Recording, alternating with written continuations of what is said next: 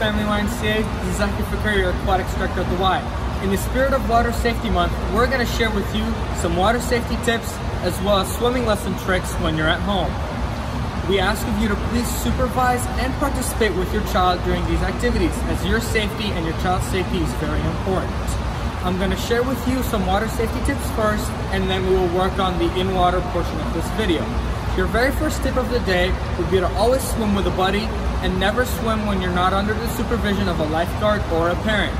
Why, you might ask? It's very important to have someone watching you in case something happens. My second tip of the day would be to always use and purchase the U.S. Coast Guard approved life vests.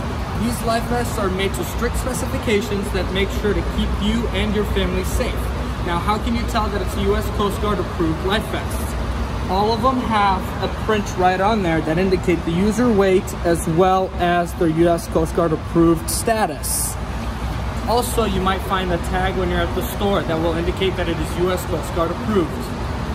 As for the in-water portion of our video, we're going to focus on acclimating your child to being safe around the water.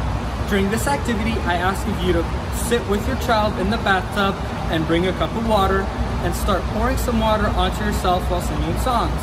And then pour some water onto your child while singing these songs. Doing this activity helps your child acclimate and associate feelings of happiness as well as safety when around the water. Repeat this exercise and we'll see you in the next video.